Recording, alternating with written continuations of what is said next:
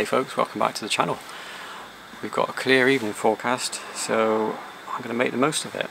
So we've got Met Office saying it's clear, and Scope Night saying it's clear. So yeah, I'm going to be shooting with my William Optics ZS81 and a mono ZWO 183 mono. So I'm going to be using RGB filters, so I've got to try and get enough exposures to try and make a colour image through those three filters in one evening, which, looking at the weather forecast, if it stays as it's forecast, it should be okay. The only problem we got tonight is typically it's pretty bright moon, so we've got the moon rising in the southeast. You can see it now. It's pretty bright, so it's like 81.7% illuminated, which is not ideal for doing RGB imaging, but because we've got a clear spell, I'm going to make the most of it. So I will get back to you and show you what progress we make.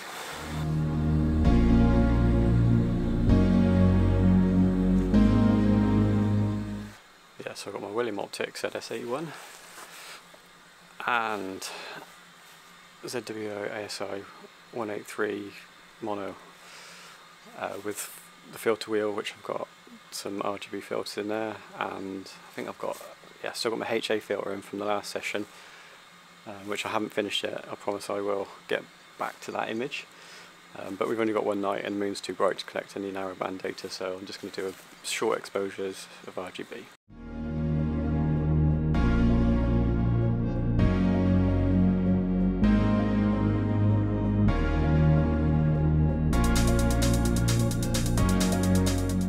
Not only do I have the moon and this street light to contend with, also got neighbour's light.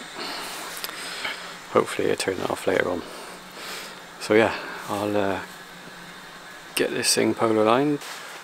Right, so I'm polar lining on my PC in the house, but to make it easier to do the outdoor bit, I just use my phone and just team viewer into my PC.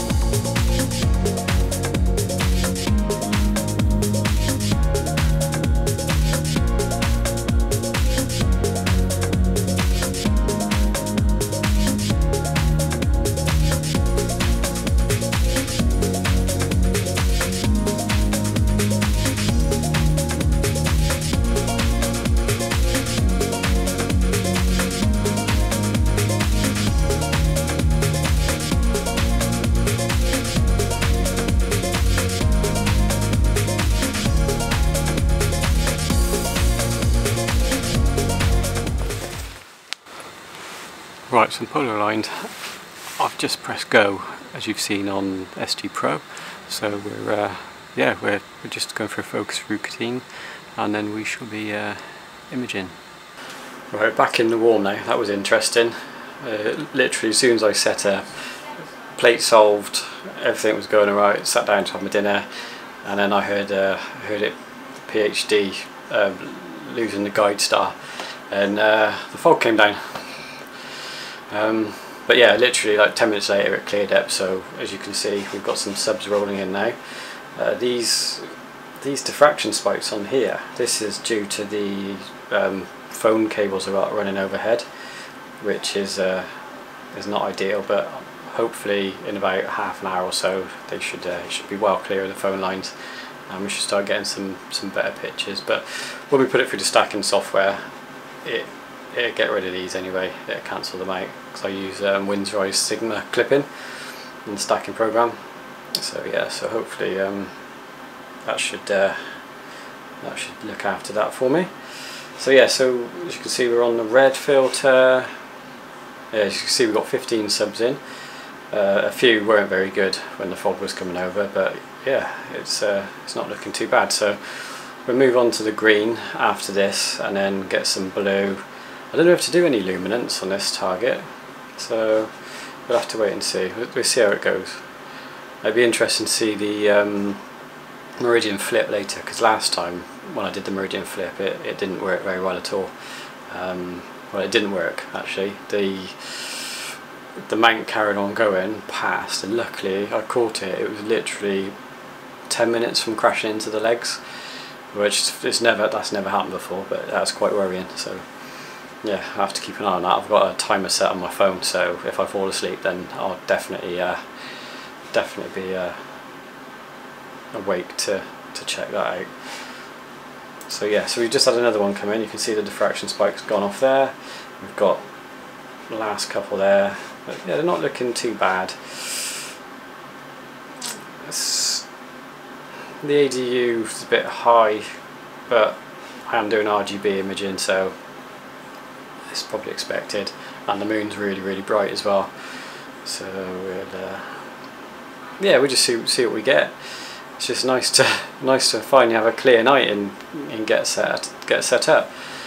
So I will leave you there, and if I don't get back to you later, I will see you in the morning. That was a successful evening. Managed to get 40 reds, 45 green and 40 blue subs, and also managed to get some darks in as well, so I got 50 darks done as well. Yeah, so really good. Did have a problem with SG Pro again. I don't know if it's because I'm using an old version.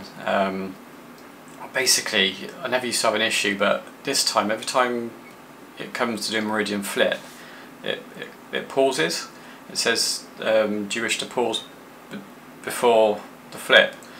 But the mount keeps tracking.